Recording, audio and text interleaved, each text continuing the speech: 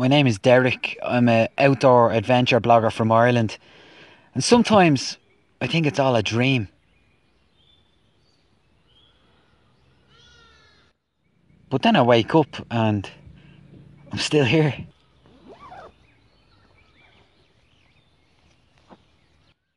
This bit here, when a random man you've never met before shows up and straps everything you own onto his bike. I've been on the road now for 2 years, but even this adventure here, even this one, it seems a little bit out there.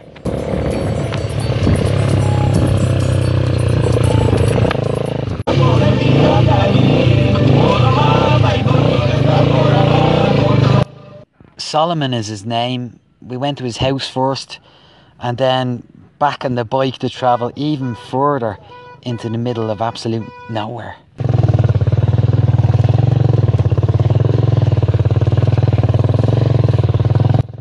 I think when you take a real adventure like this one, it doesn't always go to plan, but it always seems to work out. And in hindsight, it's been the same with my 2-year journey to get this far. It doesn't always go to plan, but it always seems to work out.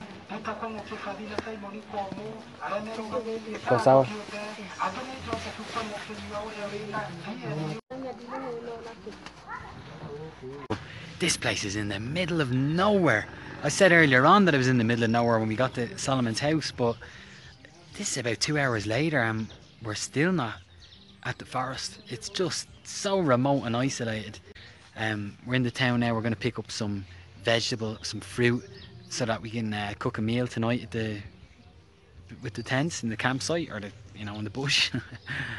And apparently it's not that much further from here, so yeah, let's go. We have twice as much stuff now. I actually don't know how we're going to fit all this on the bike.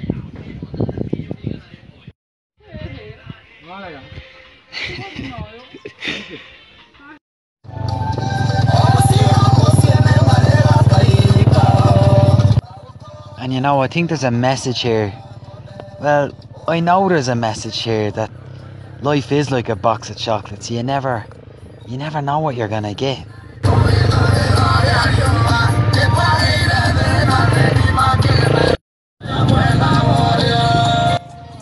But as a wise man once said, I'm too young to be panning memories.